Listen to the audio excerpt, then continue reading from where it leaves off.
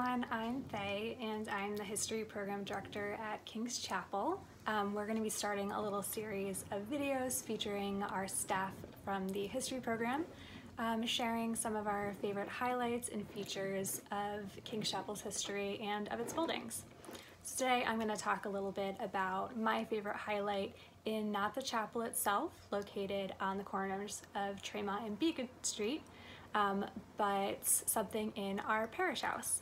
In addition to the stone chapel, which has been standing since 1754, King's Chapel also owns property in Beacon Hill, which is where our parish offices and the minister's residence are located. In the parish house, there is a parlor, which is home to my favorite part of the building. We actually still have original 1848 Zuber of France panoramic wallpaper in that space. So basically what that means is that the wallpaper is a series of really colorful woodblock prints.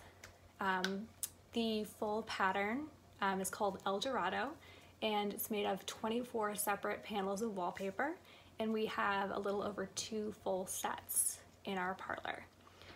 If you look at it, you'll see it's super vibrant, lots of colors. There's actually 1,554 separate blocks of wood that are hand carved that go into creating that pattern in over 210 colors.